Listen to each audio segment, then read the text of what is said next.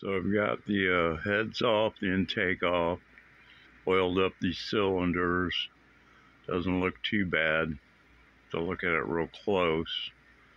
I'm going to take you back into the shop. So the intake is cleaned, painted, it's good to go. The heads, it's the one I took off today, off the passenger side. I gotta examine it better. It's a lot of work. This one I've looked at, I gotta clean them both, but I'm not painting these. They don't need it.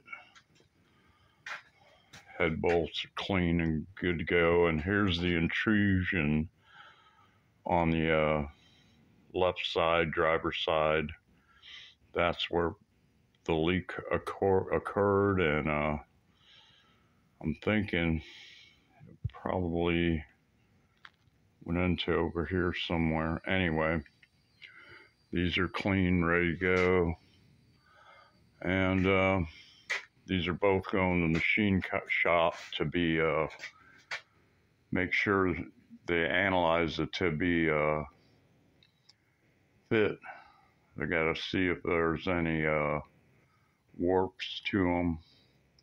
You may have to plane them out and then check for any cracks. I don't see any in the first one, this guy, but I can't get the other one on here till I get this one clean and ready to go. That'll be probably a little bit of a